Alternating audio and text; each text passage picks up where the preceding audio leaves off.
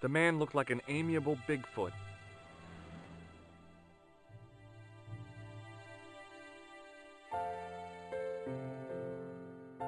The woman was obviously English.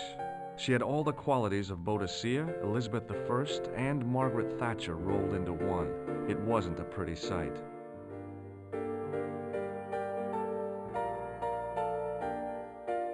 The figure of a sexless youth was frozen in mid-skip with a silly grin on its stone lips. I recognized the guy. It was the Nobel Prize winner from the country whose name I couldn't pronounce.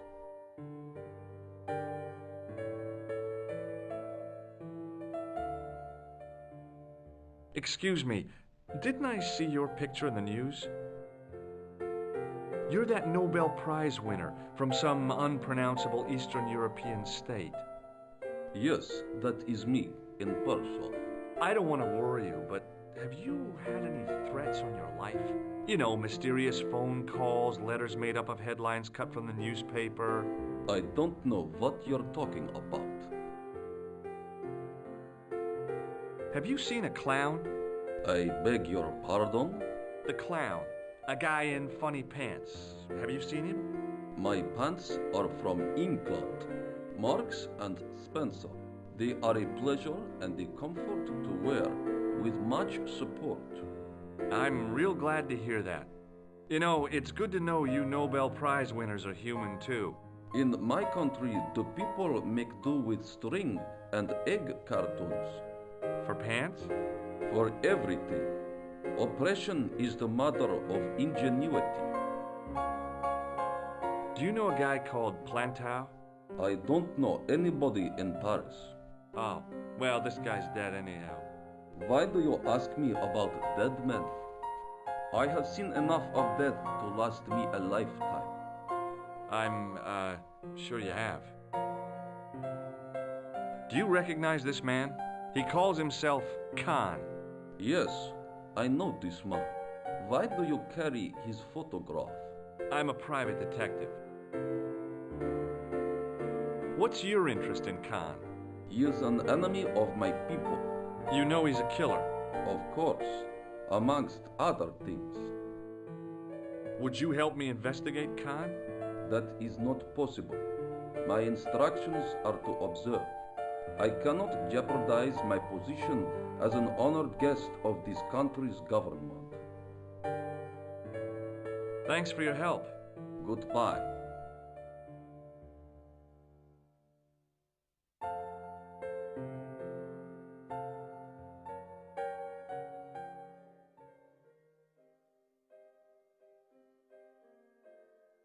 The sign on the door read 21.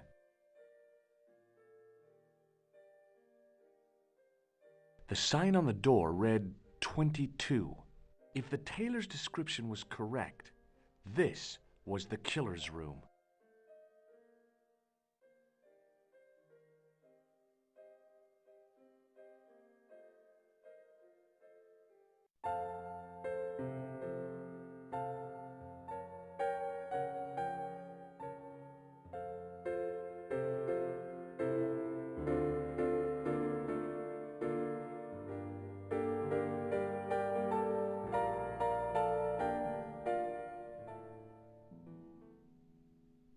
Just a minute, monsieur. What's your problem? No problem, if you cooperate. What do you want?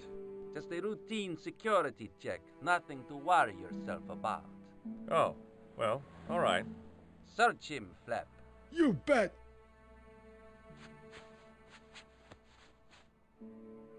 Hey, knock it off. Get off, you big ape. Nothing, Guido. Zilch. Our apologies, monsieur. What? I ought to report you to the authorities. Round here, we are the authorities. You want I should break his arms? No. Let him go, Flap.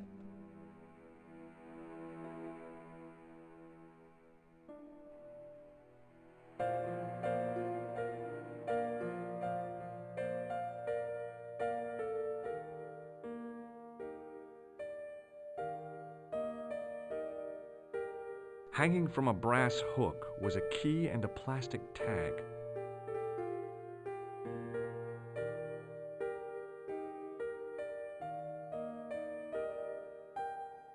I want some information. Who are you? The police? I'm conducting a private investigation. Ah, I know only too well what you mean. That is one of the drawbacks of the catering business. When people book into an hotel, they leave their morals at home, no? I've just been manhandled by a gorilla. Yes? I do not see any signs of a gorilla. No, not a real gorilla. It was a guy who looked like a gorilla. It happened right out front of this building. Let me get this quite clear. Are you complaining or bragging? I want to know what you're going to do about it. The scrawny one has a gun. I suggest you contact the police. Can't you do anything about them? What goes on in the streets of Paris is hardly my responsibility. Aren't you concerned that your guests are being intimidated by gangsters? No one else has complained, monsieur. Did they steal anything from you? Well, no. They didn't find what they were looking for. What was that? I don't know. I don't think they did either. Do you have a guest by the name of Khan? No, monsieur. Perhaps you would care to check the register. The man who calls himself Khan has a scar on his left cheek. Vraiment? I tell you, I do not know a man named Khan. Maybe not, but I noticed a change in his expression when I mentioned the scar. Do you recognize the man in this photograph? Yes, monsieur. That man is one of our guests. What name? I cannot tell you that. About the key hanging on the hook over there. Oui, monsieur. Which room is it for? Number 21. Is that room taken? No. The guests checked out this morning. I'd like to check into room 21. That is not possible. How come? You said it was vacant. It is reserved for another guest. Rats. No, monsieur. Dutch. Thanks for your help, buddy.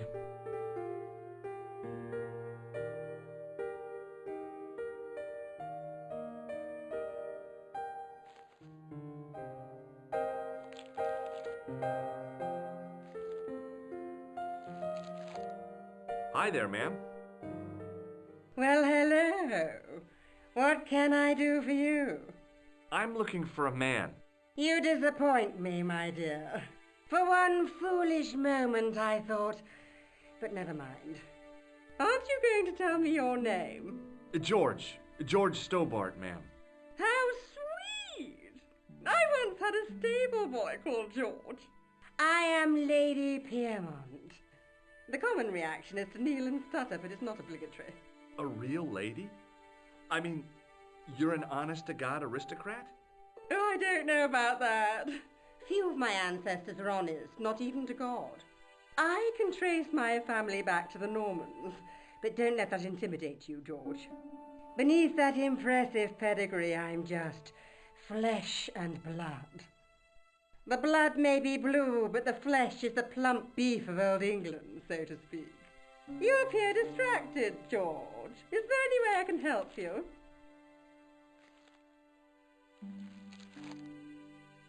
I'm looking for a murderer. Good heavens! You're a private detective. That's correct, ma'am. What's the term you Americans use? It's on the tip of my tongue. I believe what you're thinking of is Dick. Precisely. Have you come across a man who calls himself Khan? I am familiar with only one person named Khan. Genghis Khan, the legendary Mongol barbarian chieftain? No, darling. Kevin. Kevin Khan? I never heard of him. I'd be most surprised if you had, darling. He's a pharmacist in Hemel Hempstead. Organises fundraising for the Rotarians. Lovely man. Does he have a scar on his cheek? I really wouldn't know, sweetie. Are you here in Paris on vacation? No, darling, I'm on holiday. I needed to get away after Algy's funeral. I didn't realize you were mourning the loss of a loved one. I'm not. He was my husband. I'm sorry to hear about your husband's death. You wouldn't be if you knew him, my dear. It gave me the opportunity to take a well-deserved holiday. Daphne suggested a change of scenery. Paris, she said. A wild romance is just what you need to take your mind off the inquest. Well, the closest I came to romance was being wooed by a drunken Breton chef. I must say I was disappointed with his coq au vin. Not at all what I was expecting. I was thinking of cutting my holiday short, packing my bags and heading back to Hemel Hempstead. That was until last night. What happened to you last night? I was stricken, Mr. Stobart. Cupid's arrow has cleft my bosom. They couldn't really miss. It was just as I'd always imagined it should be. The intimacy of candlelight, romantic music tinkling across the room, and then a stranger's glance. Those brooding eyes, that suave manner, those tight trousers. He was the man I'd been waiting for all my life. I'm glad he finally turned up after all these years. Ah, but it wasn't to be. He was merely toying with my affections. And if I ever catch up with him, he's dead. Who was the guy who led you on? His name is Merlin. Would you distract the clerk while I borrow a key? Are you asking me to aid you in a criminal act, darling? Oh no, it's the key to an empty room. And why, may I ask, do you wish to gain access to an empty room? Do you plan to squat? No, ma'am. Scout's honor? I was never in the Boy Scouts, ma'am. Oh, you should have been. What were your parents thinking of? It's a fine way for a boy to get licked into shape. Now tell me, why do you want to get into that room? It's next to the room the killer is using. What killer? It's a long story. Do you recognize the man in this photograph? My God, it's him! That's Merlin! She represented everything I loved about the English. The lady was totally deranged. Merlin? You mean King Arthur's wizard? Good heavens, no! Monsieur Merlin is a fellow guest. He's the man I've been telling you about. That's the man who spurned me. The man you know as Merlin is a fake. What do you mean, sweetie? He's a murderer. He also uses the name Khan. I am shocked, Mr. Stobart. Shaken. I took him to be a gentleman, a man of honor. Do you know, I'd rather like to assist you in stitching him up. When did you last see Merlin? It was no more than an hour ago. He came downstairs and spoke to that clerk chappie. Something passed hands. I couldn't see what exactly. A briefcase? No, smaller than that. A bundle of papers, perhaps. The clerk put it in the hotel safe and Merlin went out. Are you sure you saw Merlin putting documents in the safe? Yes, darling, positive. I wonder what they were. Obviously something of great importance. Yeah, I'd sure like to get my hands on whatever it is. I'll bet they had something to do with Plantow's briefcase. Has Merlin returned to the hotel? No, he hasn't. Are you going to search his room? If I could get in there, I would. And that's why you want the key? Yes, ma'am. I shouldn't think my feminine charms would be much use in this case. But a good dose of English arrogance might do the trick.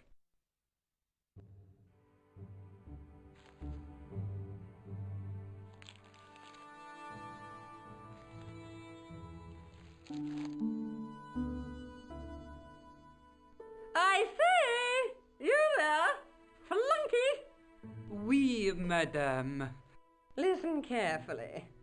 You do understand English, don't you? But of course, madame. Good. I wish to deposit some jewellery for safekeeping. I understand. Are you quite certain? Oh, bien sûr, madame. Over to you, my dear.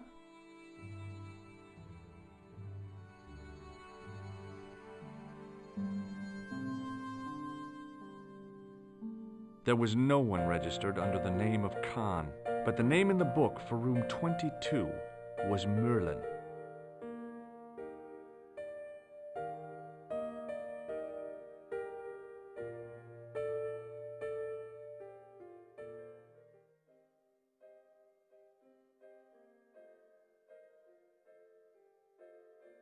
Maybe it wasn't the right room, but this was the right key.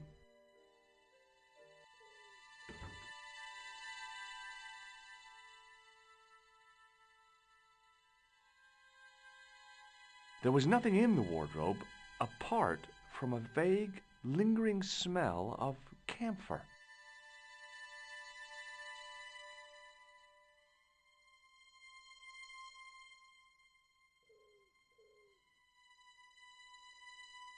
The cabinet was empty, but it smelt of onions.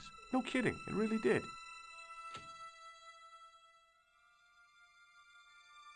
The window looked out over a narrow alley surrounded by high walls.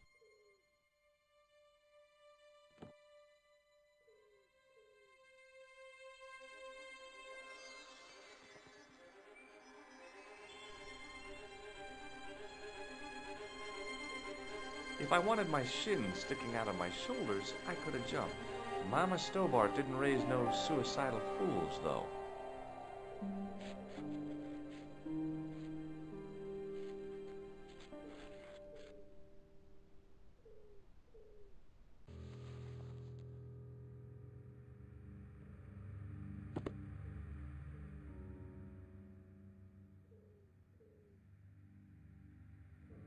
The assassin had been too smart to leave incriminating evidence beside his bed.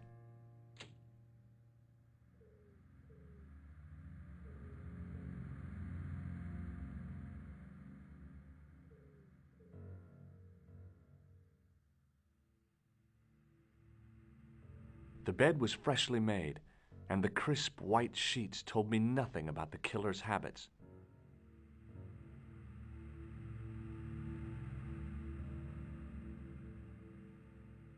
There was nothing in the pockets of the pants.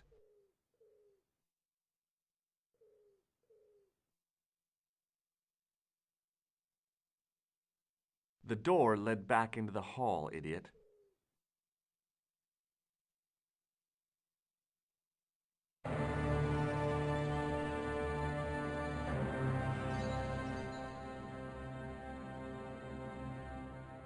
I had the kind of feeling in my stomach that would usually send me running to the bathroom.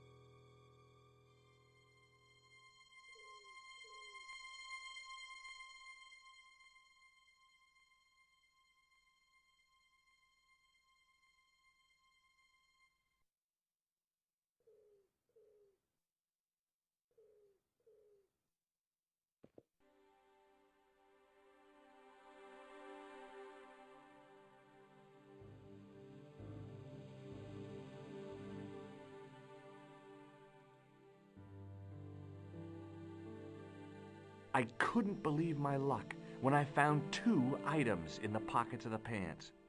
The first was an ordinary matchbook. No matches, no clues. The second was a pass card which read, Thomas Merlin, Gruber Electronics Corporation. The matchbook bore a pattern of swirling color and the words, Club Alamut.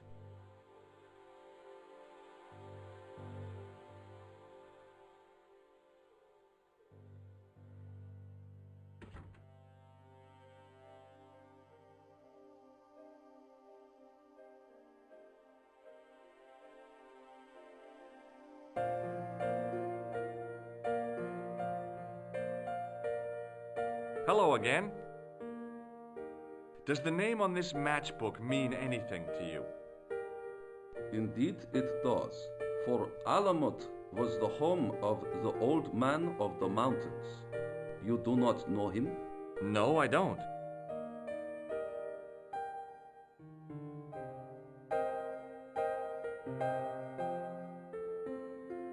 What now, monsieur?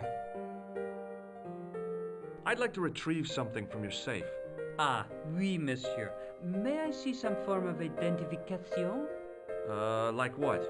A driving license, perhaps? I don't drive. Your passport? I don't have it with me.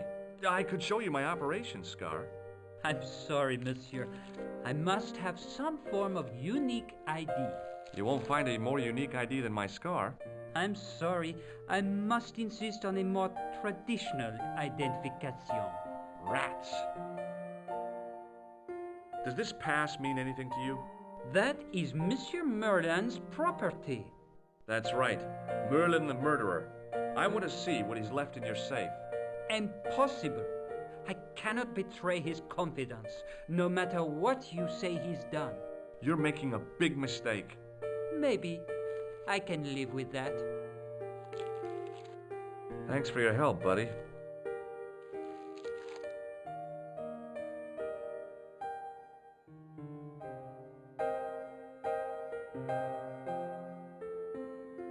Hi, ma'am. Hello, George. What can I do for you now? I found this pass in Merlin's room. So, that deceitful little man is passing himself off as an electrician, is he? Uh-huh. This guy probably has 1,000,000 faces. I showed the pass to the clerk, hoping he'd give me Merlin's papers. But he wouldn't buy it. He's too scared. I'll give him something to be scared of. Follow me, George!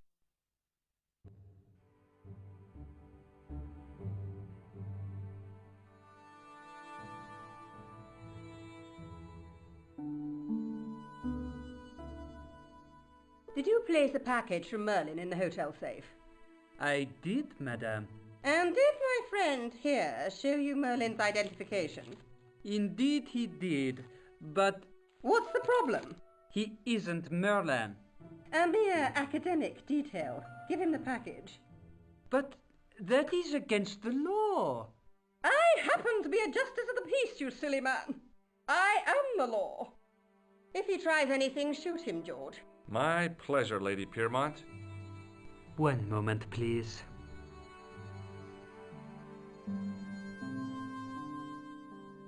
You know, I haven't enjoyed myself this much since Greenham Common. I don't know what I would have done without you, Lady Piermont. Voilà, monsieur, le manuscrit de Monsieur Merlin. Thanks. How satisfying. An Anglo-American alliance that actually worked. The clerk had given me a tightly rolled sheet of parchment. I decided not to unroll it until I was safely back in Nico's apartment.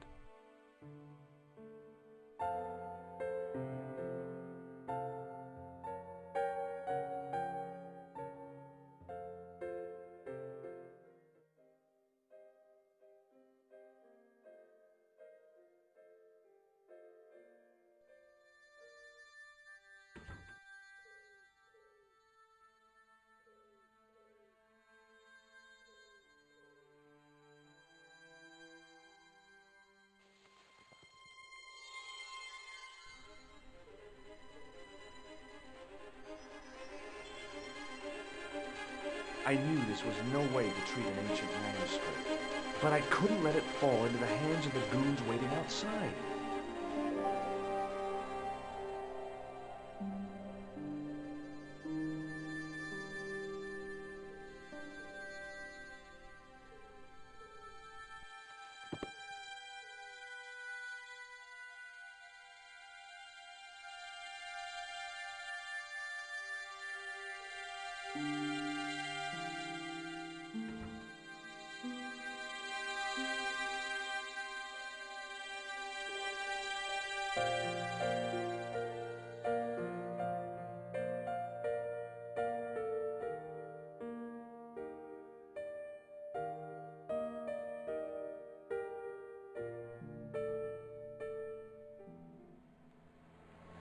Hold it right there.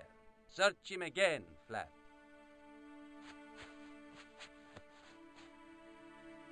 Nothing, Guido. Okay, let him go. Excuse me. Yeah? Don't you think you have some explaining to do? Huh? I'm an American citizen and a bona fide visitor to your country. What the... You can't touch me up in the street and expect to get away with it. Get lost, creep.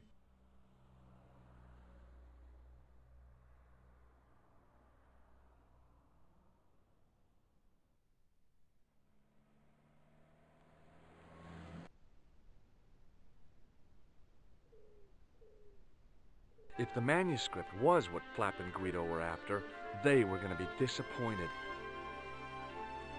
I couldn't wait to get back to Nico's apartment and check it out.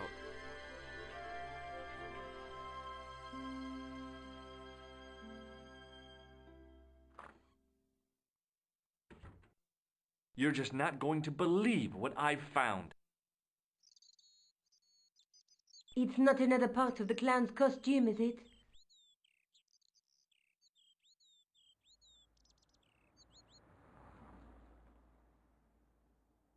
It's a medieval manuscript. Khan left it in the safe at the U-Boo. It's incredible. Is this what he took from Plantark? It could be, which means it's worth enough to kill for. Look there, two guys on the same horse. Oh, yeah. Maybe they couldn't afford one each. What of it? Have you ever heard of the Knights Templar? Their official seal was an image of two knights sharing a horse. Whatever this manuscript means, it's connected with the Templars. How come you know about these knights? I learned about them while writing an article on the Crusades.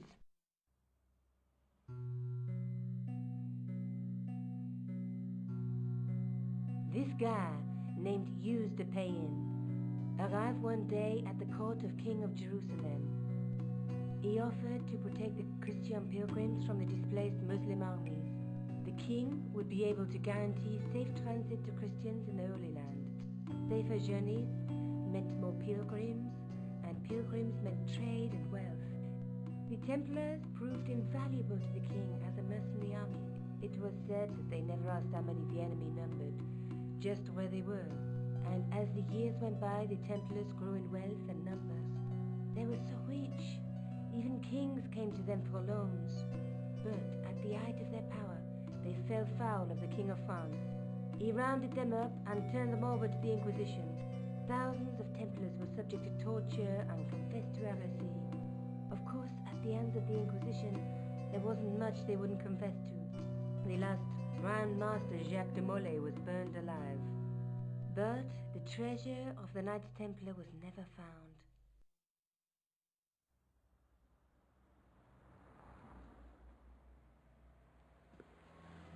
Jeez. So the treasure is hidden, waiting to be discovered? If there ever was a treasure, it's been lost for 600 years. Anyway, we're supposed to be investigating a serial killer, not a medieval treasure trove. But maybe that's what the clown and his accomplices are after.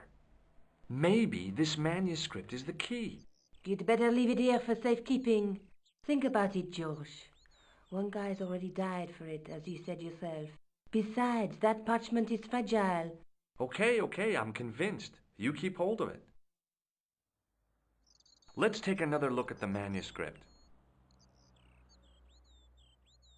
Let's face it, we need help, George. Someone who knows about these things. Who do you suggest? Indiana Jones? I know a guy who specializes in medieval studies. His name is Lobinel. Huh. Some stuffy old fossil who gets horny over ancient relics, I suppose. Far from it. Andre isn't the stereotypical professor you have in mind. Where can I find this Lobino guy? At the Kroon Museum. I'll give you the address. There's a guy with a sword and a bull. The only mythological bull I know of is the Minotaur, but he was only half bull. I don't think I'd like to be half a bull, even if it was the bottom half. What's that object between them? It looks like a gem on top of a tripod. There's a guy working on a loom. He's weaving a carpet or a tapestry. Or a duvet cover? It's a clue to a place, I reckon. Somewhere famed for weaving and ships. Where folk live in barrels? It beats copper boxes. A knight with a crystal ball. Now, there's something written on the scroll beside the knight. Yes, but it's written in Latin. Per disciplinam mea lux videbis. By my teachings, you will see the light. You speak Latin? Where did you learn a trick like that? A trick? I studied law, okay? I can read Latin. My, you're touchy. Tell me that again. Through my teachings, you will be enlightened. There's a woman looking at her reflection in a mirror, but the reflection has 3 hideous faces. She reminds me of the wicked queen in Snow White. She was the one who said, "Mirror, mirror on the wall," wasn't she? She made me cry so much when I was a kid, Mom carried me out of the movie theater. She didn't frighten me in the least. Like I said, I was only a kid. I didn't like the crocodile in Peter Pan either.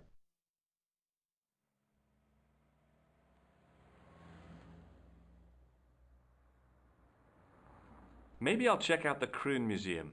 I'm sure you'll find it useful, Georges.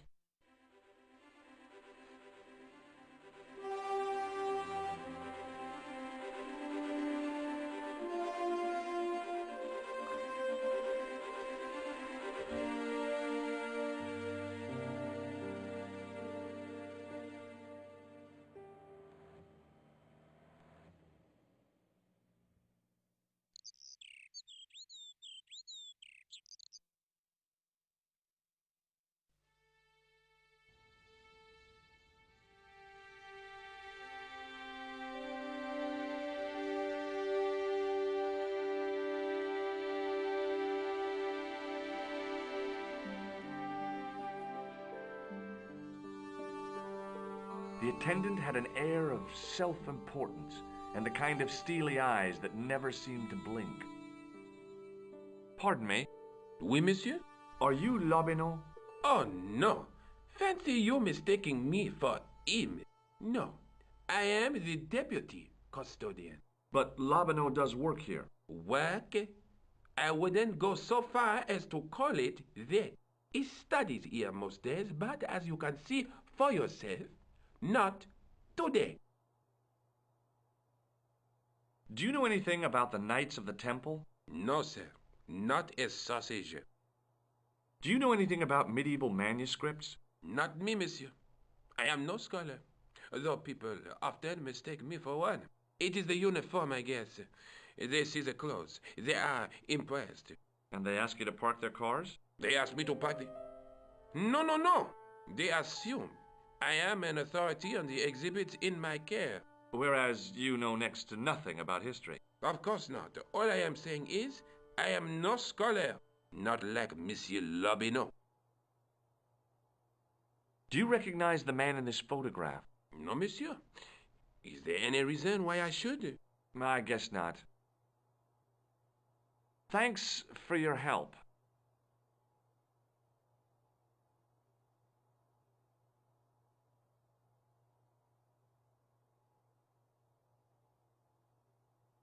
It was an ancient Egyptian sarcophagus with a beautifully painted effigy of its owner on the lid.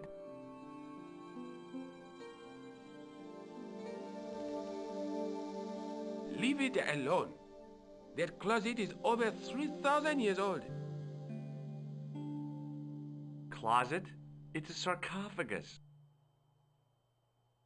The totem pole looked distinctly out of place in the setting of the museum.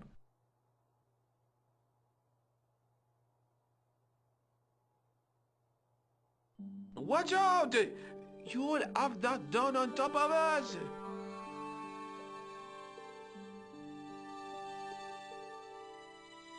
I tried to raise the glass cover of the case, but it didn't budge. The case contained 2 rows of silver coins. Each coin on the lower row showed a portrait of a guy with a huge nose.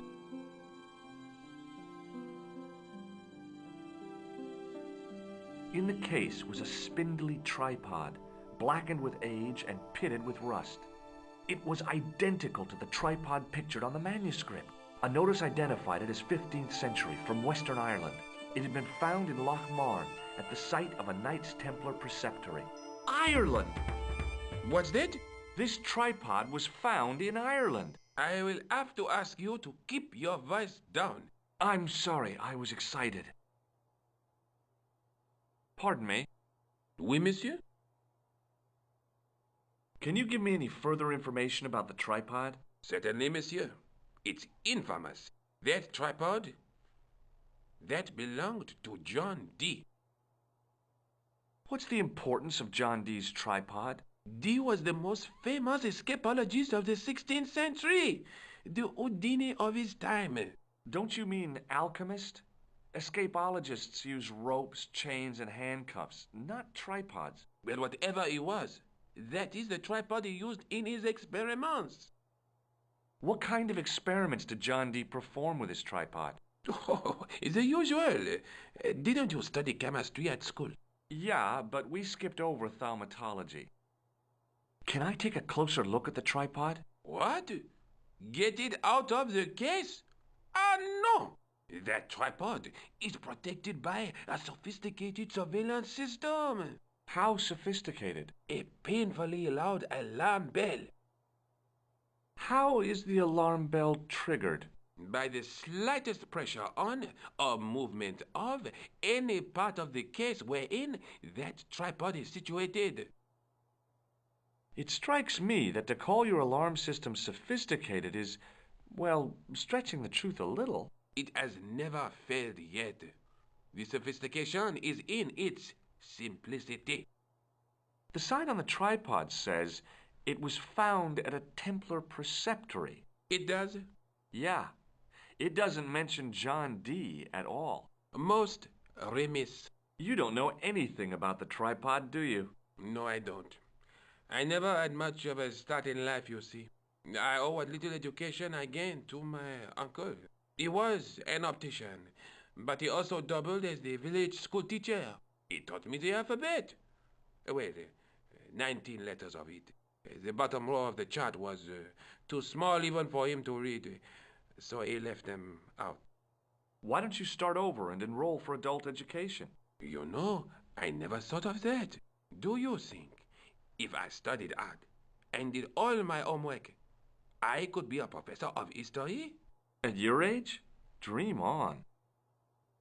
What can you tell me about the collection of coins? A rare example of silver coinage from the reign of Philippe le Bel. That little hoard lay buried for centuries in a field on the outskirts of Paris. They're unique. Nothing like them has been found anywhere else in Europe. Who was Philippe le Bel? You don't know? Philippe IV, the King of France. Wasn't he the guy who wiped out the Knights Templar? I have no idea, monsieur. All I know is he was King of France. I don't even know why he was called Philippe le Bel. Thanks for your help.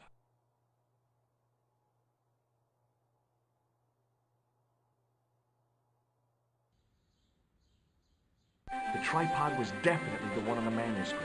The Templar connection confirmed it. I was tempted to go to Ireland to check it out.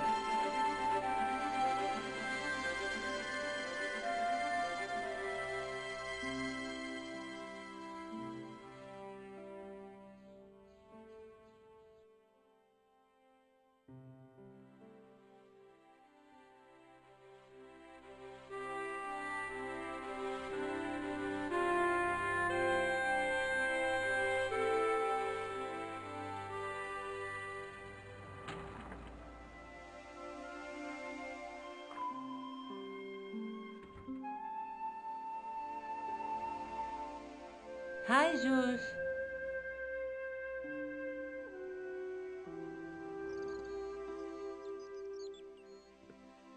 I found the tripod. Where? In the museum. It belonged to the Templars. It was dug up in Ireland at a place called Loch Marne. I have heard of Loch Marne. I read an article about the castle. Take a look for yourself.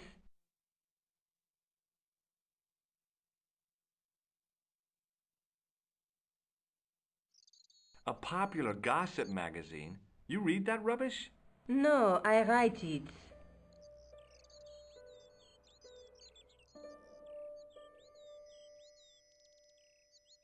Professor Nigel Pegram, excavating the medieval castle at Lochmarne.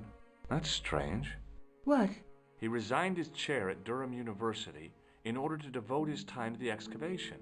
Not only that, but he canceled the filming of a 4th series of his popular television program.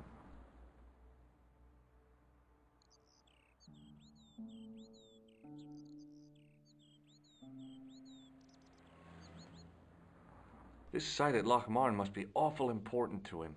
He's a professor of history. They're all cuckoo. All the same, I'd like to talk to this Professor Pegram. How do you feel about a trip to Ireland? Disappointed. Huh? That I won't be going. I want to follow up the Bellotta case. If you really think Pegram's gem is important, why don't you visit Lochmarne? On my own? I'm not so sure about that. Where is Ireland exactly? What do you know about Professor Pegram? I've seen a television program, Pegram's Past. He's written a book, The Crusader Families of Ireland. I'll bet he'd be interested in the manuscript. I'll see you later. Okay. Keep me informed if you find anything new.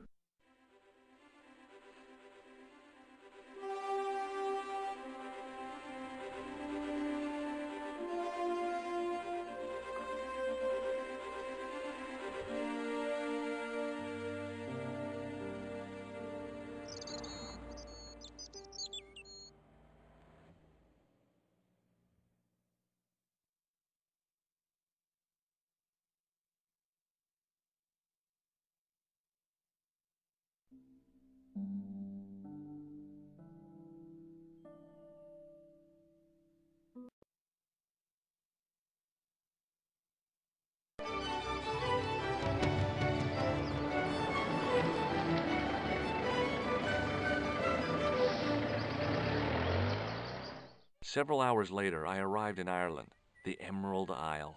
I'd been lucky to get a bus from Dublin to the tiny village of Lochmarne. On the way out, the driver told me there was only one service a day.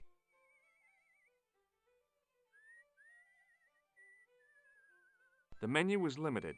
It read, "No food today." I didn't care. I'd lost my appetite somewhere over the Irish Sea. The lad was doing his best to express his adolescent aggression. His effort was somewhat diminished by the fringe of milk on his lightly feathered upper lip.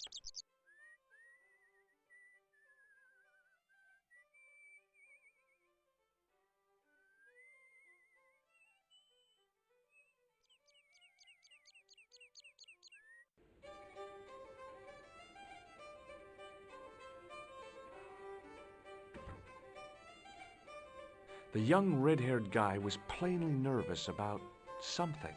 Perhaps he felt threatened by the presence of a handsome dude like me.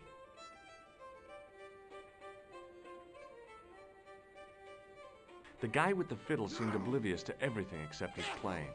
Meanwhile, everyone else in the bar seemed oblivious to him.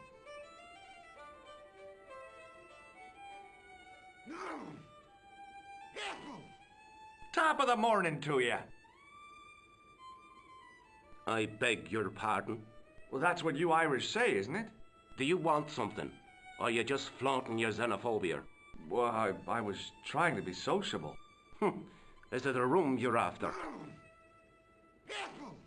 That's not a bad idea. Do you have a vacancy? I could, if you don't mind waiting until the last guest checks out. No problem. When will that be? When the undertaker comes to collect him. Do you know a man called Pegram? Indeed I do.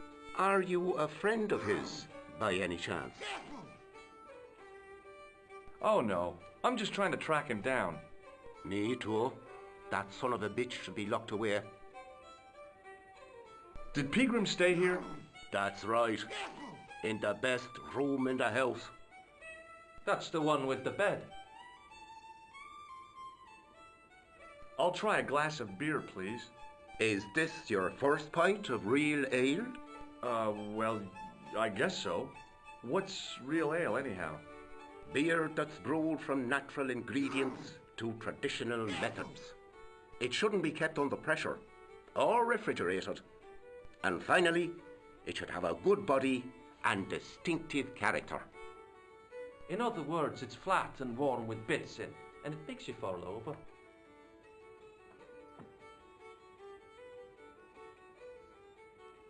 Can I see Pegram's room? It's been taken by one of the brothers from the reformatory. They come every year for spiritual refreshment. That's a good one. Their idea of refreshment is a gutful of stout. I wouldn't want to disturb a man of God, especially not a big fella from the bad boys' home. I don't blame you, Mick. That brother's got muscles like a muscle man. Have you served any, clowns recently? No, you're the first today. Seriously, I'm looking for a man dressed in a clown costume. Would he be having a little white dog with a black patch over the eye? I shouldn't think so. What can you tell me about the castle? You're the second person to ask me that today. I don't know anything about the castle. It's only an old ruin anyway. Who else was asking about the castle?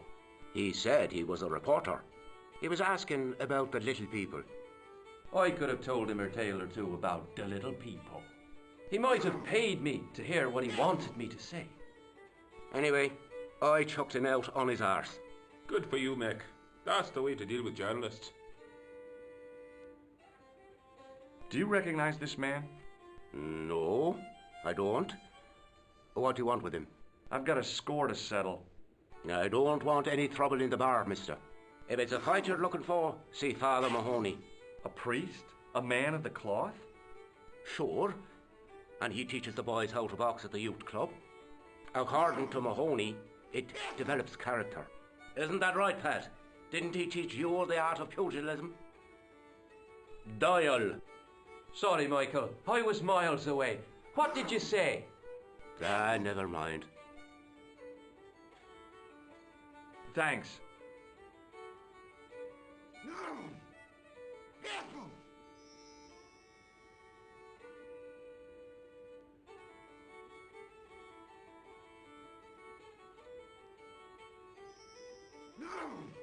Somehow, I'd managed to drink the thick, sweet brew.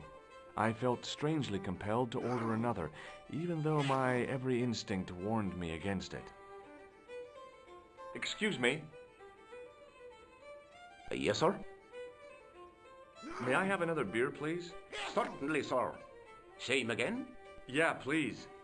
How is this stuff made? That's the secret of the master brewer, sir. Each barrel is lovingly manhandled in time-honored fashion, suspended on skillfully tied ropes of the finest hemp, lowered into the cellar utilizing the forces of original gravity, like manna from heaven.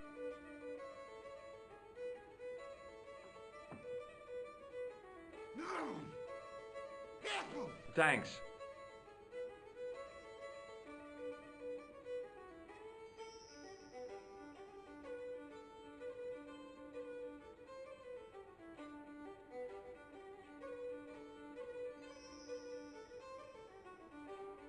I'd been taught not to judge people by their appearance or their clothes or the length of their hair.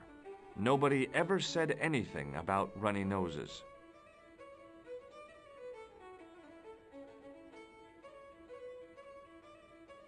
Hi there, old-timer.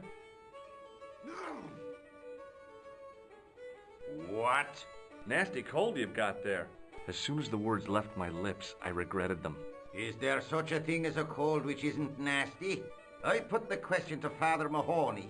Father, says I, why were we born to suffer snot? What did he say? He said, it's my reward for being out all night like a sinner. Pious prig. Anyway, this is no ordinary cold. 'Tis the hay fever. Pollinosis? Thank you. You're not a policeman, are you? Excuse me? Police? No, I'd know it if you were. Can I buy you a beer? Very kind, I'm sure, but I don't drink the stuff Leary sells. What's wrong with it? I've seen what it can do. Can you tell me how to get into the castle? Don't even think about it, me bucko. Lochmarn Castle is haunted. Have you ever seen the ghost? To be sure, with me very own eyes. Can you describe the ghost? It was horrible. A wee stunted beast, long beak, straggly, flappy wings. Are you sure it wasn't a wild animal? A rabbit or a skunk or something? Skunk? In Lochmarn? That'll be the day. No, that was a ghost, to be sure. Do you know Pegram, the archaeologist? That's the scrawny fellow who was poking around at the castle, isn't it? No, I don't know him. Were you aware that Pegram was conducting an archaeological dig? I don't meddle in other people's affairs. They don't interest me. Do you know where I can find Pegram? I told you, I never heard of him. Ghosts don't bother me. I still want to visit that castle. You can't. It's not open to the public. There's no one around to stop me, is there? That's right. Nothing human, anyhow. I'll see you later. It was an electric glass washer. It looked even older than the barman.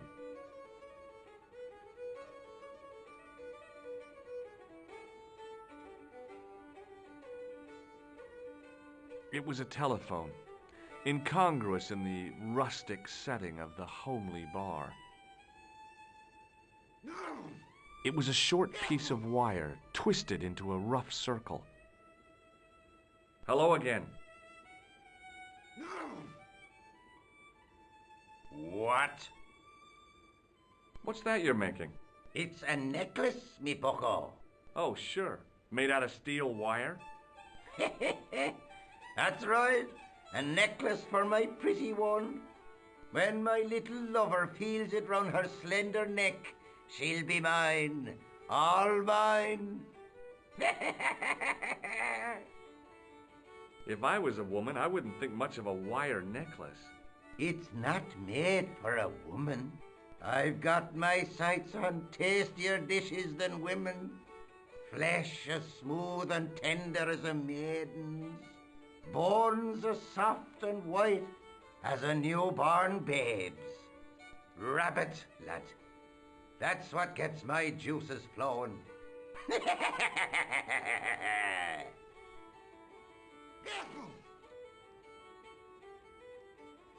Ah, so you're making snares to trap rabbits. That's right. Do you have a problem with that? Damn right I do. Isn't it painful?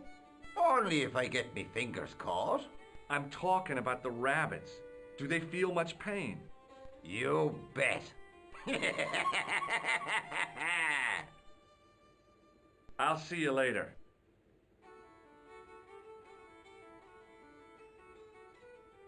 It was an electric pump operated by pushing a small lever.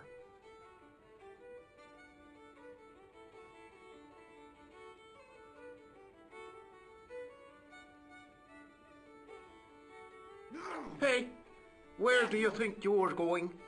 Excuse me? No customers behind the bar. Ever.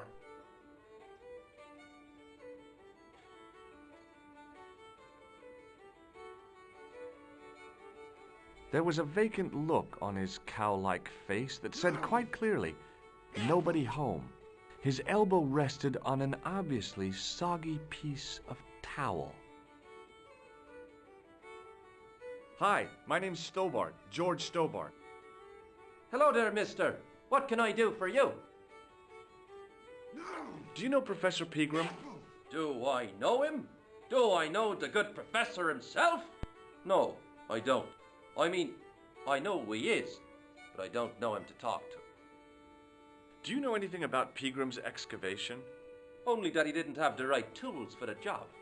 What he needed was shovels and a JCB. Pegram was digging for historical remains, not coal. Is that a fact? What the hell for? It's the science of archaeology part. understanding how people used to live by what they've left behind. One day archaeologists might be digging up our remains. Imagine that, Mr. O'Brien. I wonder what they'll find. Well, it won't be arrowheads and beakers. Fast food cartons and flavoured condoms, more likely. Is it true that Pegram found a valuable gem? What? First I heard of it. Where have you been, Pat? That gem is the talk of every town from Lochmarn to Ballydoon. Nobody told me. The lucky sod. So that's why he scampered. Did anyone from the village work at Pegram's dig? I tried it myself, but that high and mighty history man called me incontinent. What a nerve. Hadn't I dug more holes than the rest of them put together? Can you tell me anything about the castle on the hill? Oh, I don't know much about anything. You should ask Mr. O'Brien here. He does joined up writing. Would you be one of them history fellas yourself? Oh no, I'm here on vacation. What's that? A vacation, Pat. It's what the Americans call a holiday. Oh, right. In Lochmarn? You come to Lochmarn for a holiday? Sure, it's a very pretty place. Where the hell are you from, mister? California. I know it. That's where the prunes come from. Yeah, amongst other things. Bye for now. Hello there. My name's George Stobart. Pleased to meet you, I'm sure. I'm O'Brien. Can I help you? Do you know where I can find Pegram? You're too late to meet that fella. Is he dead? Not that. But he's gone from the village. A sore point with our esteemed host, I might add. Why has Pegram's departure upset the landlord? He's lost a paying guest, that's why. More than that, there's the question of an unsettled bill. Poor Michael's seen red over the business, and I don't blame him. Can you tell me more about the landlord? Mick Leary? He's what you call a would-be sophisticate. The trouble is, his idea of sophistication extends as far as putting paper in the lavatory. I never worked out why he did that. It's much too dark in there to read. That's true. Have you ever run your hand over the back of the door? The graffiti is written in Braille. Do you know where Pegram has gone? I'm sorry, but I don't. He upped anchor in the dark and shipped out before the dawn. Why did he do that? Who knows? A guilty conscience or a secret assignation. Whatever the reason, he'll not be missed in Lochmarn. Maybe now the fuss about the gem has died down, we can get back to normal. What can you tell me about the gem which Pegram found? Now there's a gem which should never have been taken. A man would have to be full of greed to covet that stone. What's your interest in the jewel? You're not a reporter, are you? Oh no. Thank the Lord for that. What can you tell me about the castle, Mr. O'Brien? It's a fine site now, isn't it? Dates back to the 10th century, you know. Most of the existing building was added much later, of course. Are the ruins open to the public? Oh no, it's much too dangerous. Anyway, there's nothing of interest remaining. Pegram thought otherwise, didn't he? Ah, but it's not difficult to get them history boys excited, is it? Give them a bone to play with, and they're happy as puppies. Was it Pegram who dug up the tripod at the castle? The same man, if he wasn't his twin brother. And can you guess what he did with the tripod?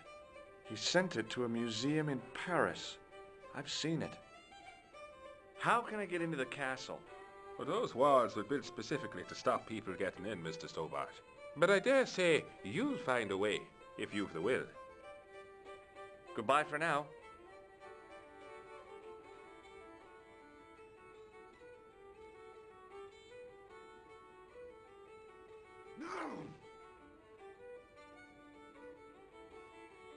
My name's George. Pleased to meet you, mister. My name's Fitzgerald. Can I get you another drink? Oh, no, thank you. I shouldn't be drinking at all. I'm on tablets for my nerves. More than a pint and I'll pass out. Do you know Professor Pegram?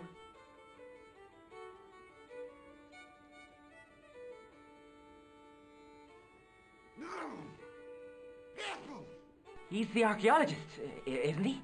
That's right. Did you work at Professor Pegram's dig? What gave you that idea? Have you heard about the gem which Pegram found? I heard a rumour, but you can't believe everything you hear or see, can you? Where can I find Professor Pegram? I heard he's gone fishing. I don't know where. What can you tell me about the castle? There's nothing there, just an old ruin. How old? I really couldn't tell you.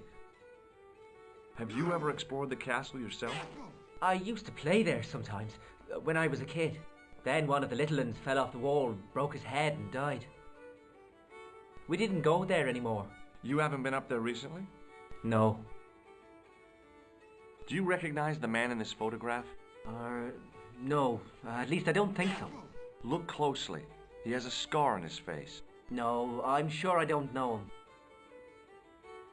See you later.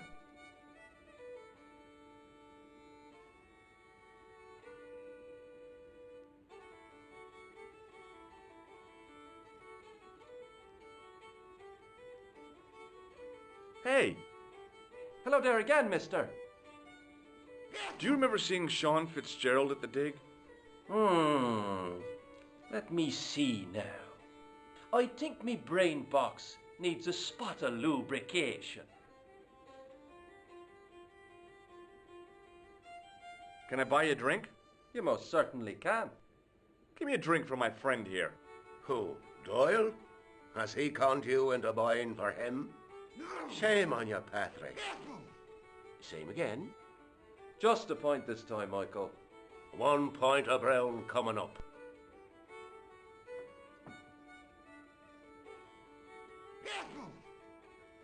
Do you remember Sean Fitzgerald now? I can picture the scene as if it was only last week. Come to think of it, it was only last week. Fitzgerald was there all right. Him and a bunch of students. He was speaking with the boss man. Bye for now. Excuse me. Yes, sir? Hey, how about another drink? See him again? Do you serve cocktails? I'll serve anyone with manners and money. No, I'm serious. Have you considered turning McDevitt's into a cocktail bar? Cocktails are chic, cool, and popular with younger drinkers. What? Kids in the bar? Can you imagine it? Pinball, pimples, and puke. Right, I get the picture. I'll settle for a glass of stout.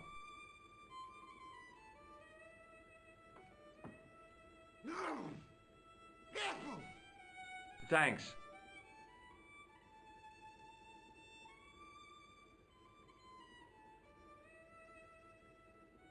Hello. Doyle told me you definitely worked at the dig. You don't believe him, do you? Patrick Doyle is a moron and a scoundrel. Even so, he saw you talking to Pegram. You can't prove that, mister. See you later.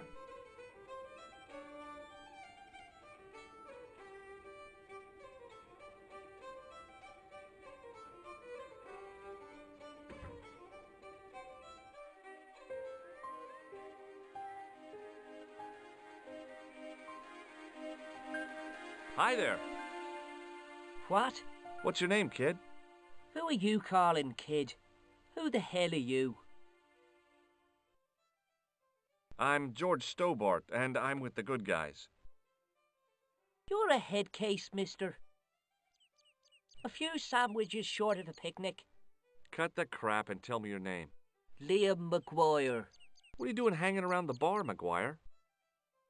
I'm on the run from me dad. Why? Did you do something bad? I ain't done nothing, boss.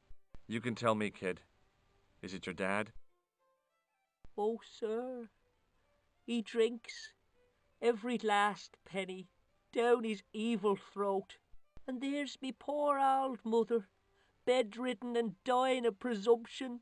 I tried to buy her medicine. Chopped firewood for Father Mahoney till me fingers bled. The old skinflint cheated me too. But I took the pennies he gave me back home. Look, Ma, says I, see what your darling son has earned with his own sweat and blood, when suddenly me dad appears and grabs the loot. I'm off to Dublin, heavy drinking, says he. Watch out till I get back. That's why I runned away. Something in the grin on his face told me he wasn't being strictly truthful. Compared to him, Huckleberry Finn was a candidate for Altar Boy of the Year. What can you tell me about the castle, McGuire? What do you want to know? Well, can I get inside? No, it's locked up. Does anyone live there? No, only... What? Oh, nothing. You know something about the castle you're not telling me, don't you? No. What is it you're covering up? Is it something you're scared of? I ain't scared of nothing. I'll give you one last chance to tell me about the castle. Oh, yeah? And what if I don't? Then I'm taking you back to school. Oh. There's a ghost. It's called the Phantom o' Loch Man. You're not telling me you believe in ghosts, are you? Mister, I seen it with me very own eyes. Last Tuesday night, I went up to see what that dig was about. I just reached the top of the wall when I hears this awful noise. What sort of noise? A horrible snuffling and snorting, like O'Brien's pig, only worst. It was coming from inside the castle. Did you find out what was making the noise in the castle? No fear. I just sat there on the wall like Humpty Dumpty. The moon was cracked and greasy like an old dinner plate. The yard was full of shadows. I could have been hiding anything. I would have gone home, but me legs had lost their stuffing. Did you get to see the ghost? Indeed I did. And a fearsome sight it is too. I sat on my arse, waited while the moon went down. Then out it comes from the shadows, all grey and tattered and hunched over like an old bent willow. Then I hears this spluttering and splashing and horrible laughter in the dark. I was so scared. Why, I fell off the bloody wall. I'm sure there's a rational explanation for what you saw at the castle. There is. The bloody place is haunted. Have you seen a guy dressed as a clown? Here in Lochmarn, they all dress like clowns. The man I'm looking for is a dangerous psychotic. Jesus. It's just like that film I saw. There's this clown, see, and he's after this kid who saw him kill a guy. He tries to warn the sheriff, only no one believes him. Then, while he's in the tub, the clown cuts him up with a chainsaw. My God, that doesn't sound suitable for a kid like you. Who are you calling a kid? I'm 25. Yeah, right. You're not a day over 14. Oh no, it's 25 that I am. Married with a car and 3 kids. 10 kids if you count the wives. Do you know a man called Pegram? Can you describe him like on the telly in the cop shows? He's an English archaeologist. I know the man you mean if he's the one. Can you tell me where I'd find Pegram? No, I can't, 'cause he's not here now, but if I sees him, I'll ask him. Do you know what Pegram was doing in the castle? Digging for buried treasure. Jewels and gold and skeletons, like in the films. Do you know anything about Pegram's dig? He wouldn't let me anywhere near it. I offered to help, but he chased me off. I didn't want to see his smelly old hole anyhow.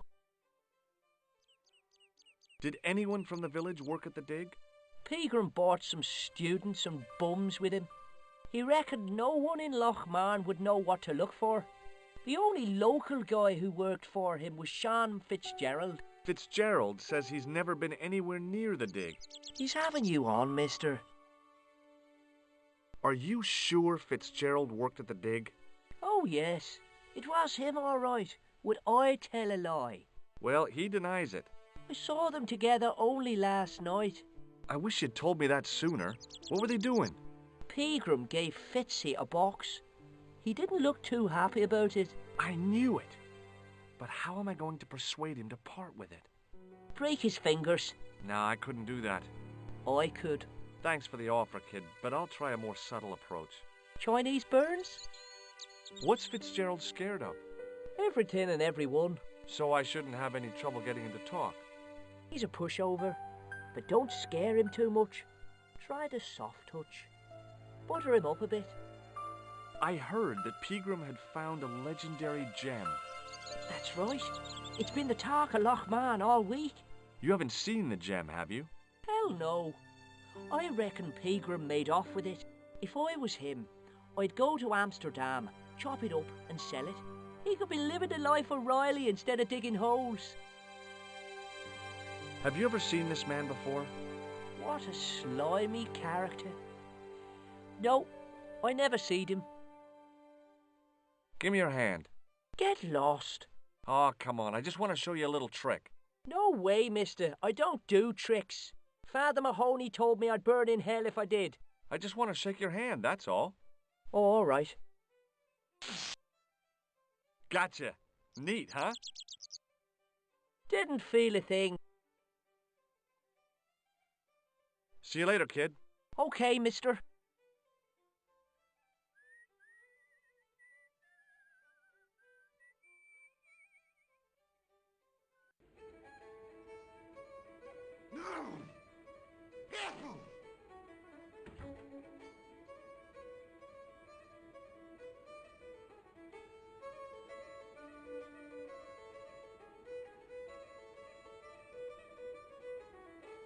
Hello. McGuire says he saw you working at the dig. What's more, he saw you talking with Pegram.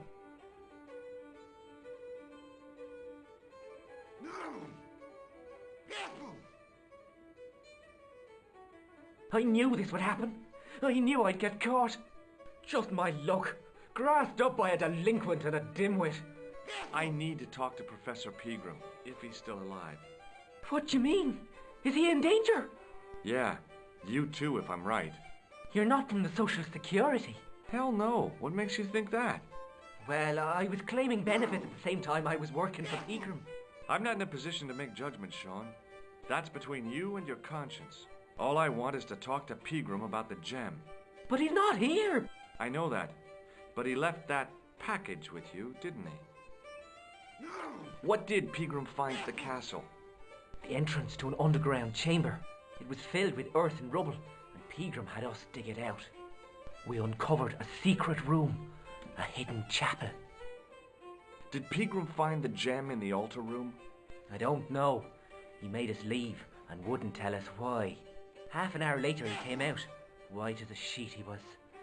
He closed down the dig and locked up the castle, sent us all away. From the sound of it, Pegram had discovered more than just the gem. So where did Pegram go? I don't know. I swear it. He came to see me early this morning. Said he was leaving.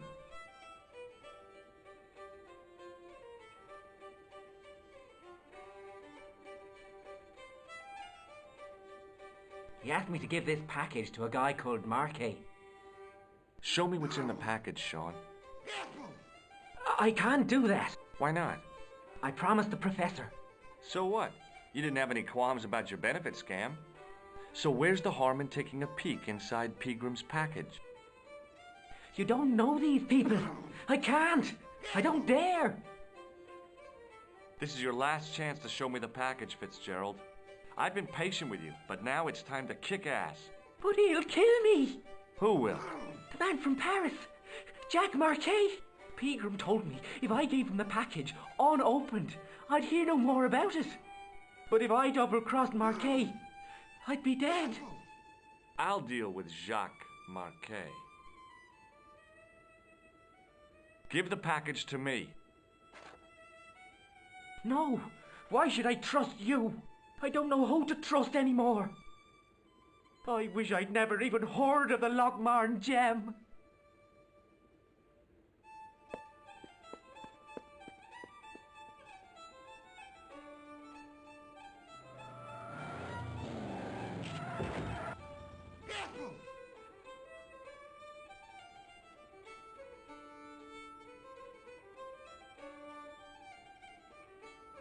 Hey, I just seen you big red! Get out of here, Maguire. Come back when you're old enough. What's the lad howling about? A big red sports car. Sean Fitzgerald's been runned over. Get out! Noisy little tyke. Maybe you should send out some medicinal brandy, Michael. Oh, yes? And who's going to pay for it? Not me. Me too, neither.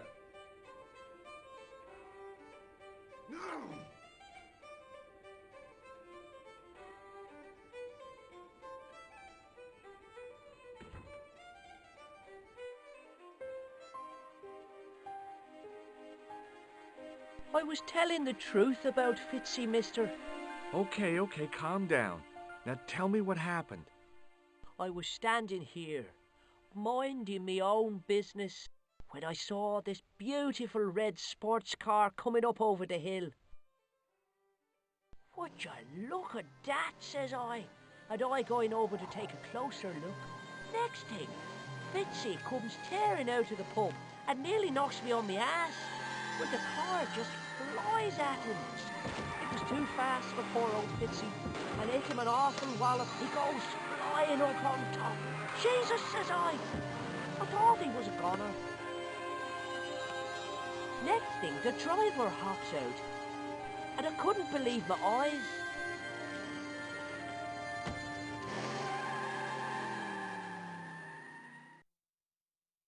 He was dressed like a bloody pixie. Did this pixie have a scar on his cheek? I couldn't see. He was wearing a stupid mask. Are you a special agent?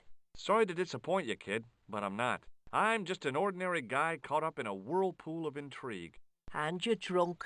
Not so. Yeah, you've been drinking mucky beer in the boozer. Only a few glasses. Did Fitzgerald drop anything when he was hit? I didn't see. It all happened so fast. See you later, kid. Okay, mister.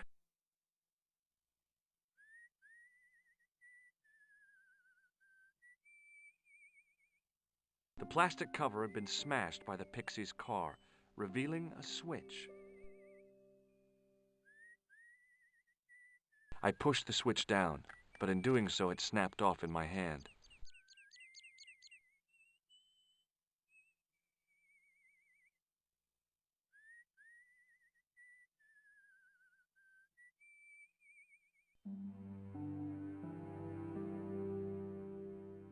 The gates were made of solid, age-blackened wood.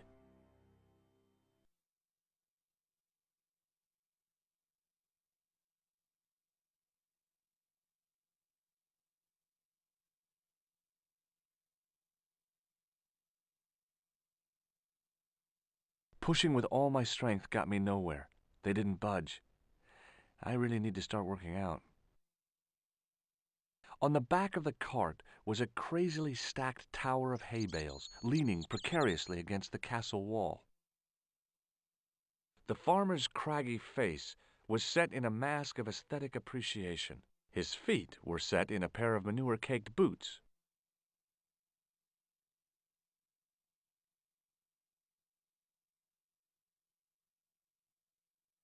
Hi. Do you speak English? Well, now, what if I was to say no? An implication of cognizance shrouded in denial. A pretty poser of a paradox indeed. I gave him the look I'd perfected when I was 12 and was going to be the greatest hypnotist of all time. It was a killer. Are you attempting to hypnotize me, or is it the constipation you're suffering? I was a little out of practice. Good book? A book? It's a passport to a world of fantasy and imagination. Yeah? What's the title? Creative Shelving for Beginners, the 1978 edition. What's so cool about home improvement? There's nothing like it. The resinous autumnal aroma of seasoned wood, the rhythmic rasp of the blade. Ah, no wonder our Lord came to earth as the son of a humble carpenter. I bet he was a wizard with a chisel and a length or two before. Surely the portrayal of Christ's adoptive family as humble artisans is a symbolic metaphor. I don't know about that, but I know they were carpenters. Haven't you read the book? Well, no. But I have seen The Greatest Story Ever Told, and I don't recall Jesus putting up any shelves. Did you happen to see a red sports car down on the road? I caught a glimpse of a flash of red on the hill and heard the racket. Sure, it was an awful noise. A sports car, you say? A Ferrari, to be exact. A racing car? And what was it doing here? The poor fella must have been lost. The driver of the Ferrari was involved in an accident. Is that so? Yeah. He knocked somebody down outside the bar. What an idiot! How could a thing like that happen? He was traveling too fast. So fast, he ran right under the car? I mean, the car was traveling too fast. But you'd have thought the idiot could have heard it coming. Maybe you know the guy who was hit by the Ferrari. His name is Sean Fitzgerald. Oh, I know him all right. That's me nephew, the idiot responsible for the stacking of my hay cart. Was he killed by the car? Oh, no, but he has been abducted. Well, that's a relief now. Aren't you going to look for your nephew? What for? From what you say, it's too late. Well, you could report the matter to the police. Better not. Besides, what could they do? Well, they could mount a search. They have only the one bicycle between them. In a question of superior acceleration, I put me money on the Ferrari. I think you ought to know exactly what Sean has gotten himself into. I'm not sure I want to know. But you're his uncle, his own flesh and blood. You're right, but what can I do? If I'm not here to guard it, some idiot might try to climb the haystack. What a moral dilemma. Stay here and guard this potentially lethal agricultural construction, or to go off in search of the prodigal nephew, the very man responsible for said hazard? It'll need some thinking about. Why, there's no problem. You're right. Why didn't I think of it before? We'll demolish the haystack. You don't have to demolish the haystack to go look for Sean. I'll stay here in your place and warn anyone who's silly enough to climb it. Marvelous! I think I should start me inquiries in the bar.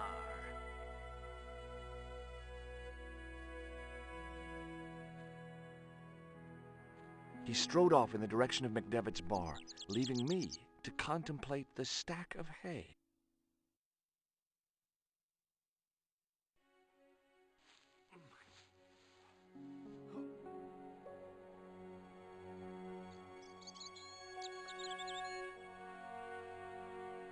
The stack of hay stopped, short of the top of the wall.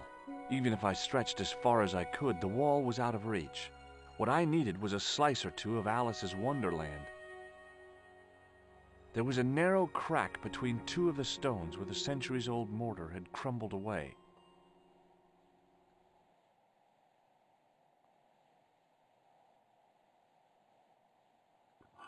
I inserted the end of the lifting key in the mortarless crack and gave it a firm shove. It remained lodged in the wall, jutting out to form a step.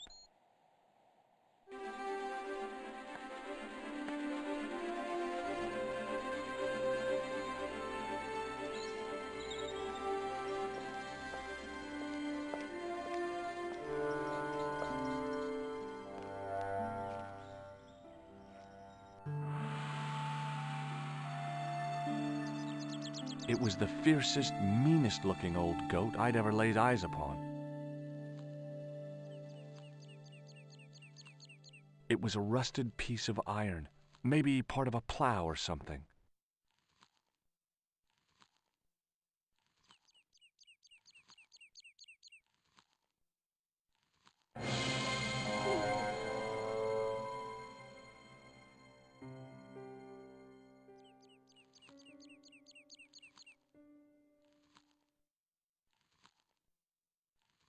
Hey, Billy. The animal fixed on me with an evil glare. Behind the malice and resentment, there was a cool intelligence. How you doing, boy? I felt as threatened as I'd been by the assassin and his goons in Paris.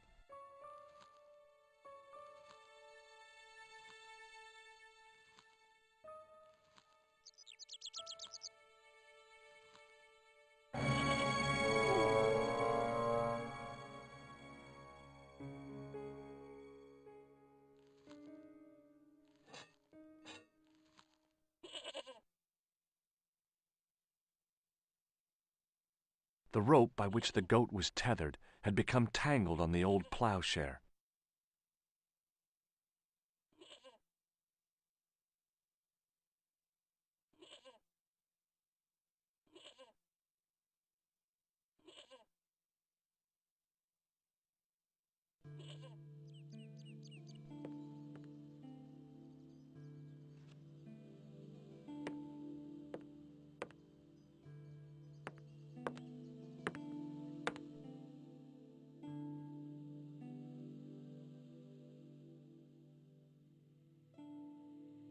I tried in vain to move the panel.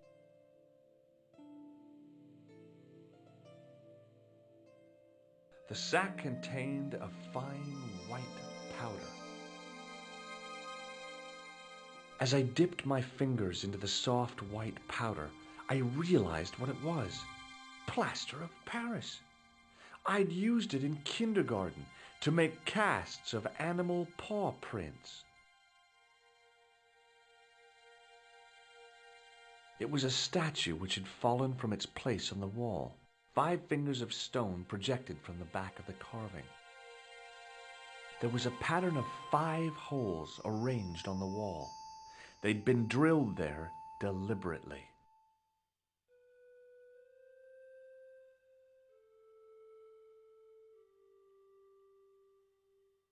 I placed my fingers and thumb into the holes in the wall. Nothing happened.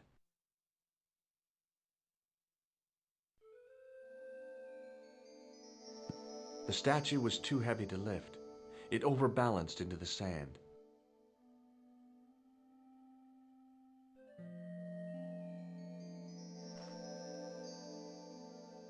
As I swung the stone upright, I noticed it had left a pattern of holes in the sand.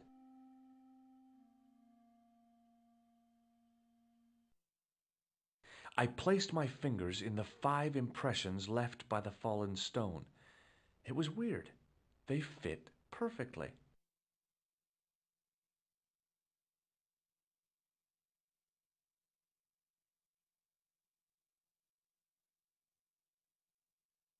I sprinkled the plaster on the sand until the holes were filled.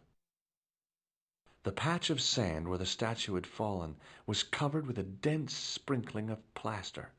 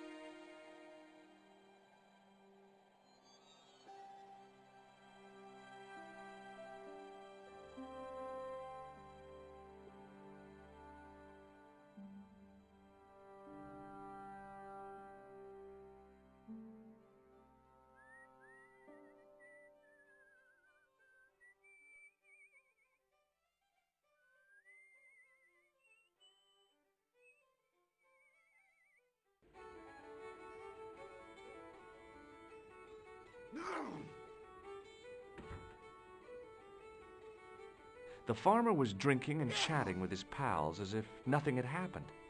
Maybe abduction had replaced cattle raiding as their national pastime.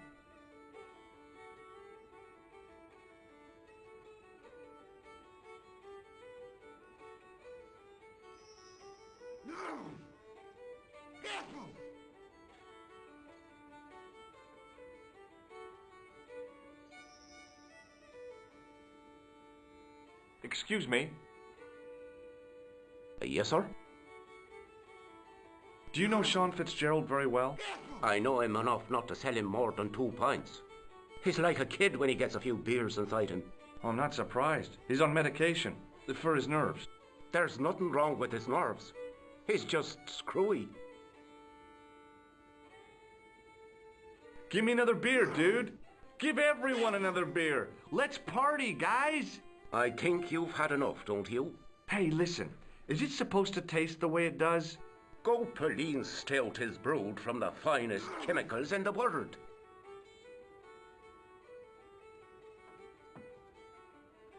I'm sorry, but the pump appears to be broken. I could fix it for you. I don't think so. This is a job for a professional electrician. Oh well, at least the glass washer is still working. It's not my dear, is it? It just so happens I'm an electrician. Check out my credentials. Well, no. Isn't that marvellous? Here's a house bedeviled with faulty wiring of a wayward nature. Here's you, an electric man, with a little plastic card to prove it. I still want to see what you can do before I let you touch me beer pumps. You can make a start on the glass washer.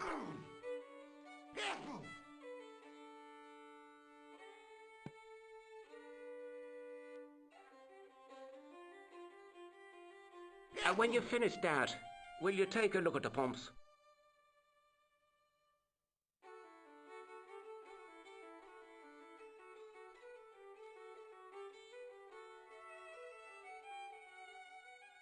There was nothing physically wrong with the glass washer.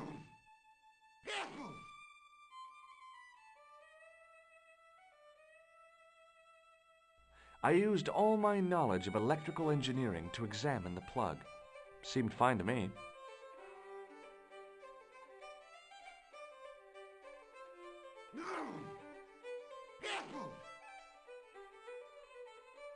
Almost as if he'd sensed my intentions, the old derelict snatched the wire from the table.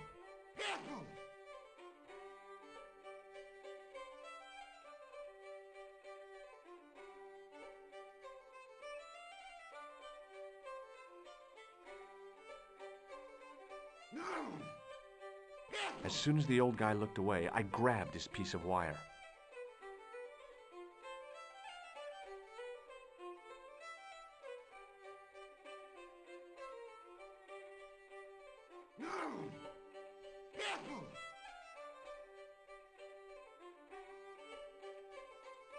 I replaced the fuse with a piece of wire.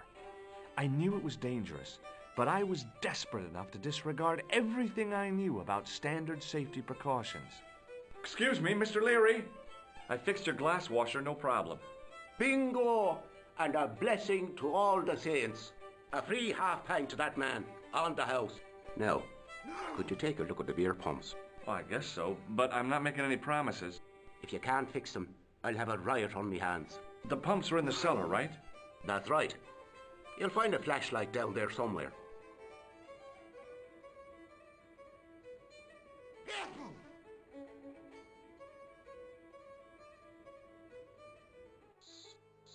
What a dumb place to store a flashlight. A dark cellar. The only way I was going to find anything down there was to feel around.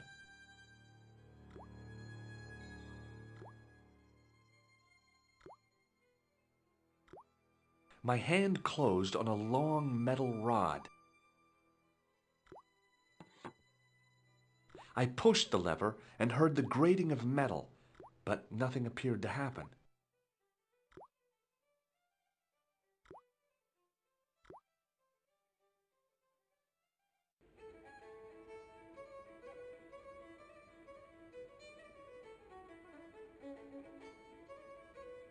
It was a beer-stained piece of toweling.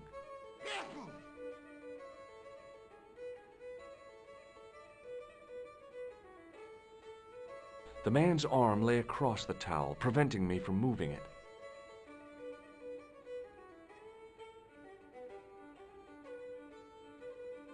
As the man raised his arm to drink, I snatched the towel away.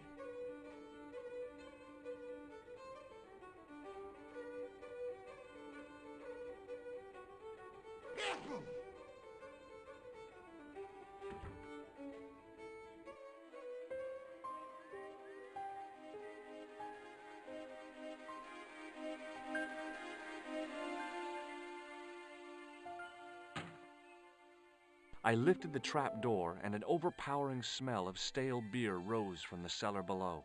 I looked down on a stone-tiled floor, way too far to jump.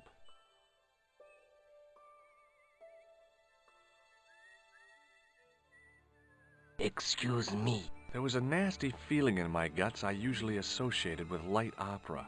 It was Khan. What's the problem? Did you see what happened here a few minutes ago? What was that? A man was involved in an unfortunate accident. I didn't see anything. What about the boy? He doesn't know anything either. The kid, well, you know how it is in these rural communities. Not enough genes to go round. I prayed McGuire had the sense to keep his mouth shut. Was the guy hurt bad? He's been taken care of, but he thinks he dropped a small parcel. You didn't happen to find it, did you? If I had, I would have taken it to the police. Of course. Thank you.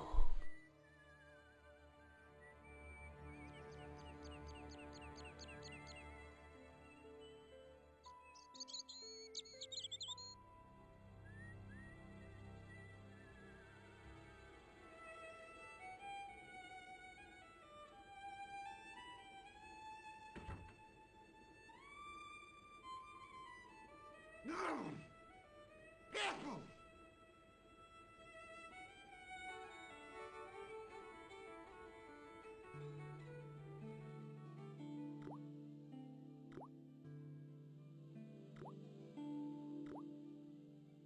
Then I noticed a flash of light. Something sparkling beneath the open trapdoor.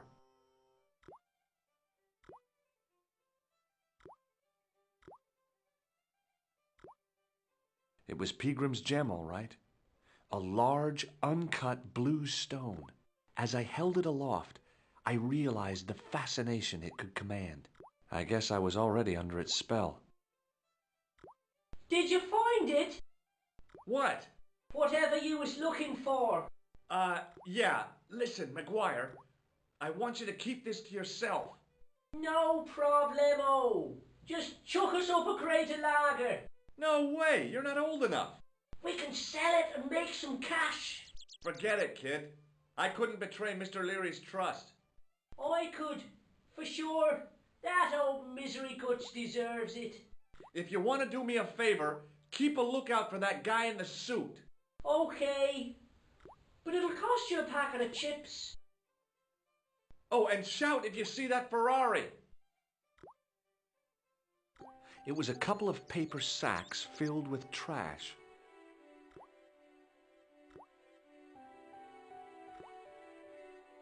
It was a calendar with a faded photograph of a prize-winning carp.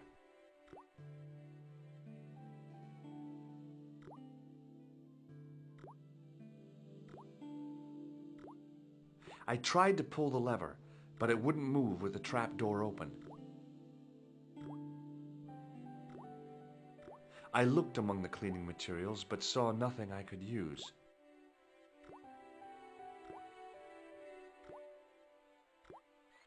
The faucet creaked, coughed, and spewed out a stream of rusty-colored water.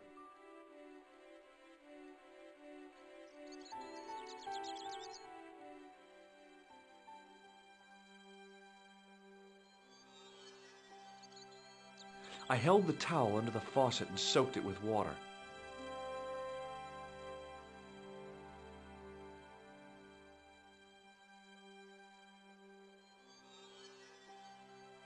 The towel was already as wet as it was going to get.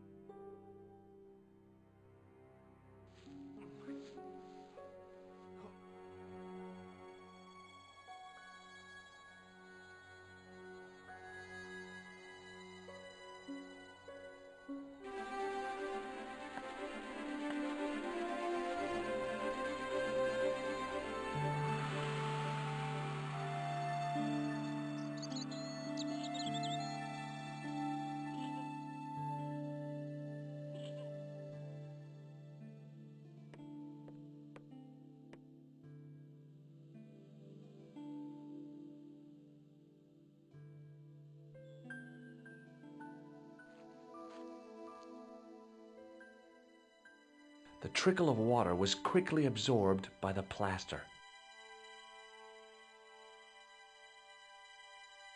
I eased the solid piece of plaster from the sand.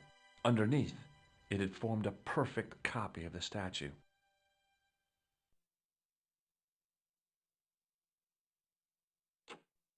The hardened plaster cast fitted snugly into the 5 matching sockets. There was a soft thud, then silence.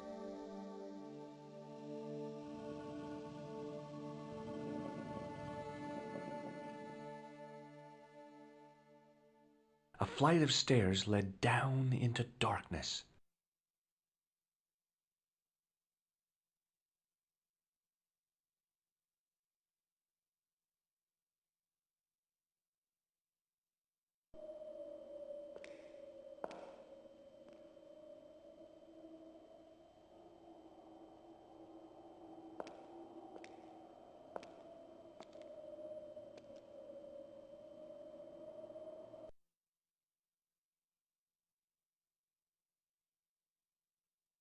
So, where did you stay last night?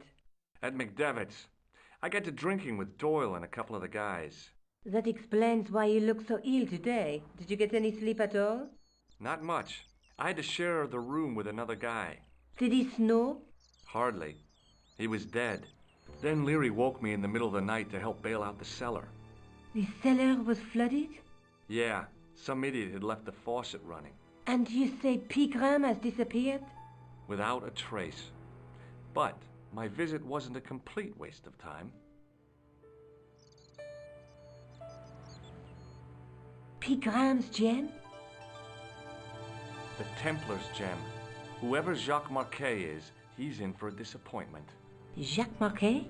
He's the guy who should have collected the gem from Fitzgerald. What are your plans? I want to find out who, what, or where Montfaucon was. All I've got to go by is the name and a picture of a hanged man. Do you want to look after the gem? No, Georges. I'd be too tempted to sell it. Look, Nico, a handful of plaster. Yeah. Why is it that men never really grow up? What's your problem, sister? Your pockets stuffed with useless junk like little boys. You never know when useless junk might come in handy. I can't sit here all day, much as I'd like to. Okay. Don't forget to look for Lobineau at the Kron Museum. And why don't you see if Rousseau has heard anything? Okay. Anything else I can do for you while I'm out? Shopping, a trip to the laundromat? Just take care of yourself.